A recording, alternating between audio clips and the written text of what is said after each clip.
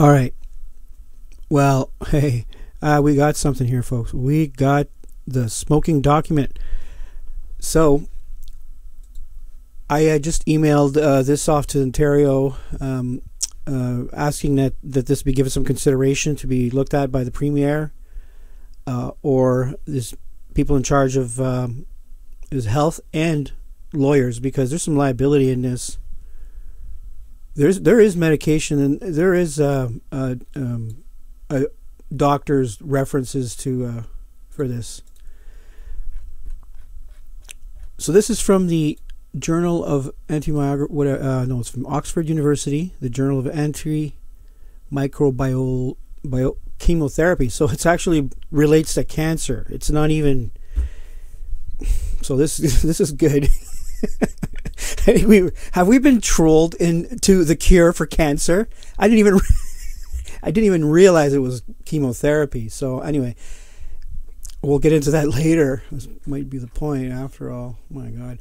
But in here, is this the one? No. Okay. So anyway, that was the reference to what they talk about in here. So this is where the information that is important here. So chloroquine analogs in drug discovery, new direction of use, mechanisms, and all that. Toxic.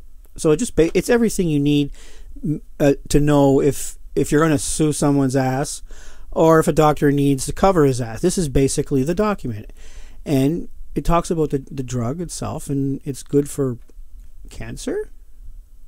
Jesus Christ. So it does a lot of different things, but there is a part in here I'm just kind of going through. There's anti-cancer strategies, there's other illnesses, but in here is a heading that documents a time when they had used this medication for SARS in Toronto, and I want to get to that. Here it is.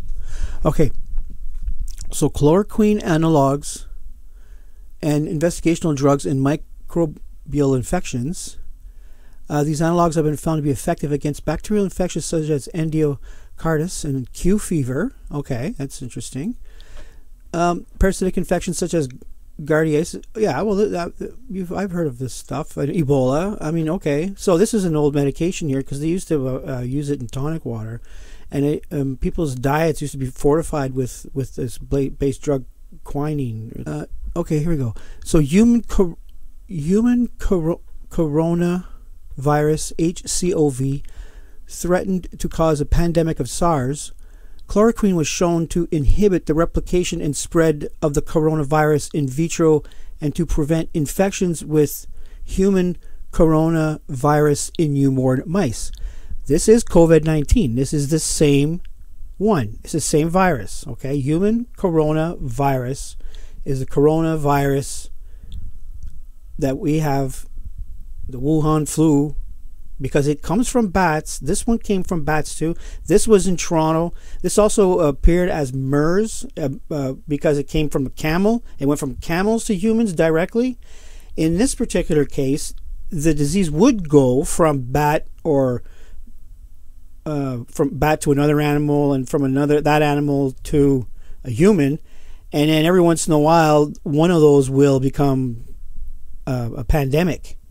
So they made this medication for that reason, because it had happened already before. They know there's a reservoir of bats carrying these coronaviruses that just have them for life, and then other animals become infected with it and end up dying. That's probably how they freaking eat in the first place. They go around infecting everybody and just eat the freaking remains. Okay, so right on, bats. Let's get rid of them. Fuck. Jesus, stupid. So anyway, that's what this is from, and yeah, it's okay. Analogs investigate drugs and microbial. It works. Okay, it's shown to inhibit the replication and spread of coronavirus in vitro to prevent infections of human coronavirus in newborn mice, and this shows promise as a potential therapy for this resistant virus. This is it. So they were right to use this, and if you're denying it, you're going to have to turn around and going to have to make your arguments based on this document here. Okay, you want to throw this out and make this irrelevant when it goes to court? You want to like use this against politicians who fail to allow doctors to use a medication that is essentially not much different than aspirin? Okay, it has benefits, but you know, I'm sure there's millions and billions of dollars in therapies that would become obsolete should this become fortified in water again, or just basically offered like on the, you know, it's that's what keeps people healthy, for Christ's sakes. So anyway, you guys who go around and want to use an excuse, right here, okay, the Journal of Antimicrobial Chemotherapy, Chloroquine Analogs and Drug Discovery's New Direction of Use, Mechanisms of Actions, and Toxic Manifestations from Malaria to Multifarious Diseases. Fuck you.